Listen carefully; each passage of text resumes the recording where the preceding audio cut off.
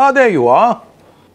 This is the second story about Datuk Sri Ram, who was my master. And this is a story of how I first appeared before him and how he responded to me. So then I become a pupil, I qualify, I get into the bar, I have my own firm. My master became a judge of the Court of Appeal by direct promotion. I think the first time anybody in Malaysia was appointed directly.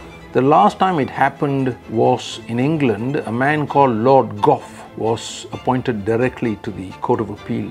You know Lord Gough, the guy who wrote a book on restitution, very famous. So anyway, I turn up at the Court of Appeal. It's packed. 110 cases are listed, and the cases are called leave applications.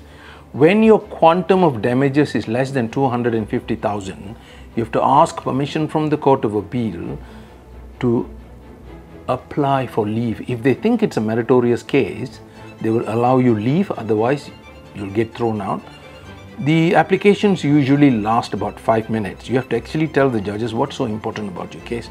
The place was filled to the brim with men. We couldn't walk right through to the center. All of our bags, we had to put one on top of the other, and mine was number 68, and I was thinking, oh my God, when will I get my turn? 110 matters, will it be, another 8 hours before he calls me? And he was presiding. So, as the cases were being called, most of the leave applications were being dismissed. He said, what? 2-0? You lost in the Sessions Court. You lost in the High Court. Take your applications, throw it in the bin next to the policeman, and off you go. And this is how things went.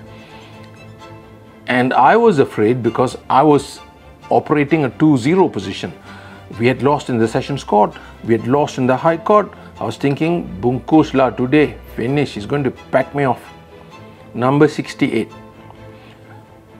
At number 60, which he got to, you won't believe me, in exactly 60 minutes. In number 60, a man makes his way with great difficulty to the front of the court because there was a press of bodies. And he says, my lord, I am from Sarawak. Yesterday I come very late. No time to prepare. Can I please ask the attendant? I come tomorrow.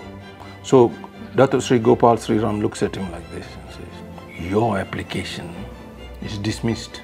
So this gentleman, disappointed, turns and walks back to the heart of the court.